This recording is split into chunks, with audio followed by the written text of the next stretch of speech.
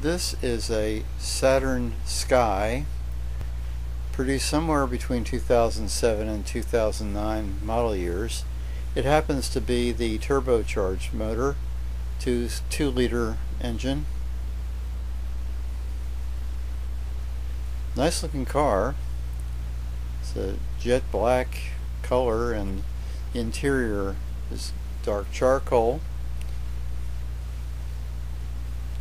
Engine compartment is up here up front, but it's behind the front wheels. The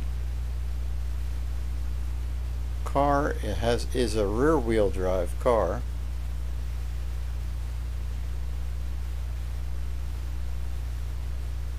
So it's a little different from the usual front wheel drive cars that you see so many of today.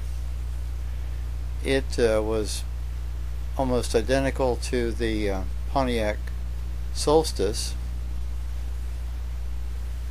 except for minor trim details.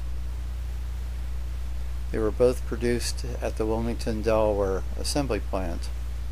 When that closed, it was the death knell for the Sky and the Solstice.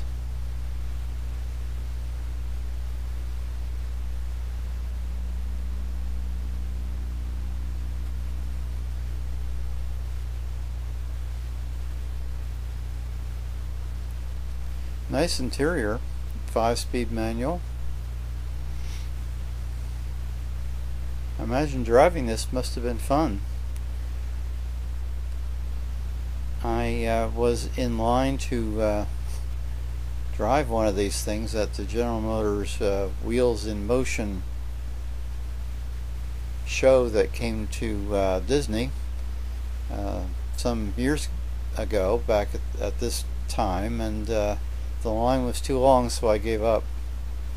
This is a very popular thing to test drive.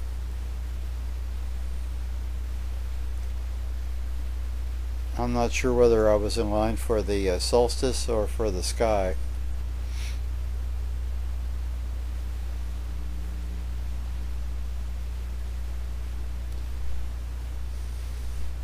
It's all part of General Motors' belated attempt to infuse a little excitement into the Saturn and the Pontiac lines.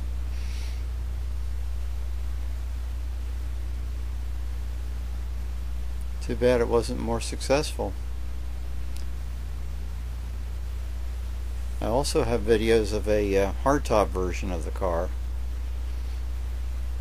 that was produced in Wilmington, which is and that was a Pontiac version.